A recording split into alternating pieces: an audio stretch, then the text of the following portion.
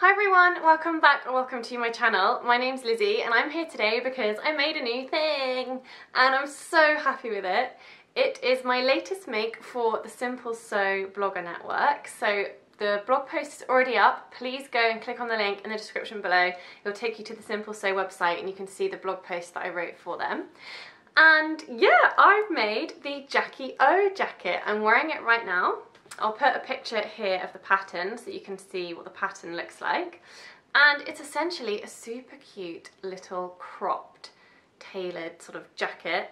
It is very cropped in the bodice, it's also got cropped sleeves, and it's just such a cute pattern. And it's really versatile because you could make this pattern in a really smart fabric like I've chosen to do, to make more of like a corporate smart jacket.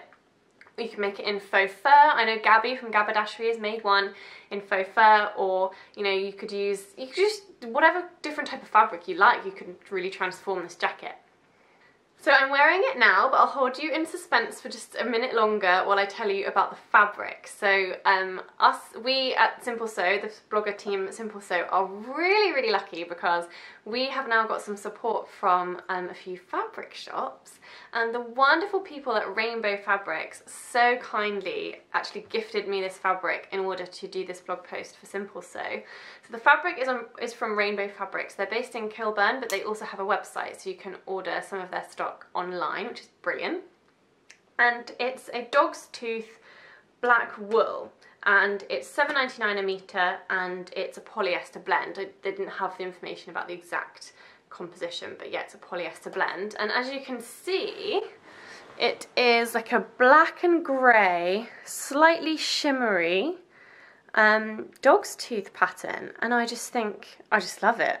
When I chose it on the website, it obviously appealed to me, but it wasn't until it actually arrived that I thought, oh wow, I absolutely love this fabric. I shall put some clips in here now to show me wearing the fabric, sorry, not wearing the fabric, wearing the finished jacket so you can see what it looks like. I am so pleased with it. I think it's absolutely adorable, and I made it to wear to work. Now, I've been terrified of making things to wear to work because I work in quite a corporate environment and I need to dress very smartly. Like, all the men wear suits and ties to give you an idea of what the dress code is like. And I was just worried to make anything tailored because I was worried about getting it to fit me, because it's got to fit you right to make a really tailored garment. So I really wanted to make more little jackets, but I was too scared. But this pattern is such a good starter, I think. I think it was the perfect pattern to choose as an introduction to making little jackets, little smart jackets, because it's a very boxy shape. So actually the fit is not much of an issue because, for example, it is quite big and boxy on me, but it's supposed to be. So I haven't had to spend ages trying to get it to fit perfectly because it's supposed to be a boxy shape. So there's just not as much of an issue with fitting. I did do some grading to the pattern because I have broad shoulders, so I measured my shoulders really carefully and compared it with the pattern pieces to work out which size I should be cutting on the shoulders. And I actually cut a size 16 for the shoulders, and then I graded the rest of the jacket back down to the size 10 size. And I'm really glad I did that because it ended up being a very good fit. It fits my shoulders snugly, but it's not tight, and I've got like movement in the way I should do. It does feel a little bit wide around the bodice, I think just because I'm not used to wearing things that are boxy. So I think if I made it again, I might just slim it down a little bit at the side seams just to bring it in just a touch. But it is supposed to be boxy, so I'm totally happy with it. I also was a bit stupid and just didn't really pay much attention to the line drawings, evidently, because it has got very cropped sleeves, like as you can tell, my little blouse pokes out the bottom. And I'm always cold, so I think when I make another one, and I do want to make another one because I really like this pattern, I think I'll extend the sleeves to make them full length, just for temperature and comfort reasons. The construction of this pattern is so simple. You know when people make on their blogs or YouTube channels say, oh, I whipped it up in no time at all, and I'm always like, oh, I've never whipped anything up in no time at all. This felt like a whipper-upper in no time at all kind of piece. Like, honestly, I thought it was going to take me, I thought it was going to be quite difficult because it's a jacket, but it's so simple. The construction couldn't be more simple, and the instructions tell you how to face it. So on the inside, let me try and show you. it's faced as opposed to lined, so you could work out how to line it if you'd prefer to line it. I think I'd do that next time. The instructions are just to show you how to add a facing, which is just great for beginners because it's really simple.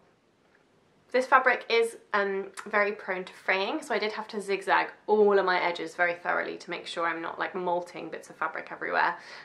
But yeah, I think I've done a sufficient job to prevent that. The pattern calls for 1.7 meters of fabric, so that's what I requested from Rainbow Fabrics via the Simple Sew blog network, so that's how much I think they sent me. I didn't actually measure it to check. They might have sent a little extra, but yeah, it was so too much, honestly. I've got so much left over, enough to make a little skirt. Oh my gosh, I am so excited to make a matching skirt. I'm going to use the Tilly and the Buttons Delphine skirt pattern because I already own it, but I am going to shorten it so it's not a mini length because I need to wear it to work and I can't wear mini skirts to work. But yeah, shorten it a little bit and slim it down at the sides to make it more of a straight sort of A-line shape. But I'm gonna have me a matching little A-line skirt, high-waisted A-line skirt to go with my little cropped Jackie O jacket. It's gonna be so Clueless, like so, I'm gonna be Cher from Clueless or whatever her name is. I mean, not obviously Black Dog's Tooth as opposed to like Yellow Tartan or whatever, but I'm so excited. I'm so excited. It's just, what a great outfit to wear to work. And if people give me compliments, I'll be able to say, oh, I made it myself. Oh, I'm just so excited. It's gonna be great. Overall, this was a very successful make. I'm so pleased with it. I can't wait to start wearing something handmade to work. And yeah, let me know what you think. Let me know if you've ever made the Jackie O jacket. I'm also really interested to know if any of you have made the Sew Over It Cocoa jacket, I think it is, because Sew Over It do a little round-necked crop jacket very similar to this. I'd just be intrigued to know if any of you have made it and what you thought, because I'm thinking of making one of those with another piece of fabric that I have for another little jacket. But if not, I'll just use this pattern again because it's great. Thanks ever so much for watching. Please give this video a thumbs up if you enjoyed it. Subscribe to my channel if you'd like to see more. And details on my blog and my Instagram are down below. So do go and follow me on Instagram if you'd like to see more of my handmade things. And I'll see you next time. Bye!